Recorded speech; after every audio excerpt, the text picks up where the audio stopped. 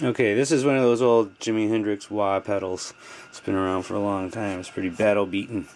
I just got this stainless cover that goes on like that because anyone knows you got to take all these 4 screws out to put that put the 9-volt in here. And this does not have the extra. This is old. It's got the dime stack in it, which is pretty cool. But we're having issues over here. I freaking broke this off, man. I hope I don't have to just get a new circuit for the other side. And I was having problems with this before. It wasn't working well, so I took the screws out, flipped the board over, and there was some soldering that wasn't done correctly. And it was probably factory from so long ago, and it finally failed. So I cleaned all that up.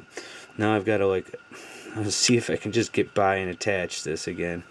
And then we got the ground is off of this too. So here we go with my wonderful soldering abilities. So I got everything reattached. I don't know if I really attached it, but it's not going anywhere. It's right there. I just bent that underneath. I'm gonna make this all better. I don't know. It could be interesting, like an old circuit that's under there. I'll have to look around for that. Everything else I think is kind of straightforward.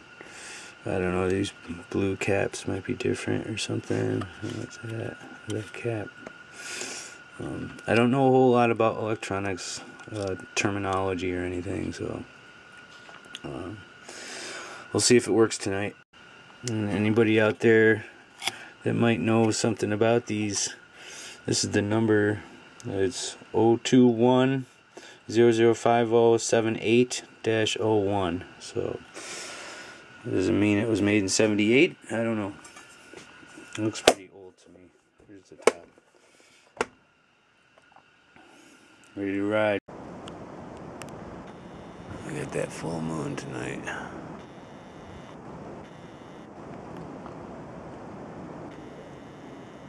wonder if I can see through the trees here. Maybe.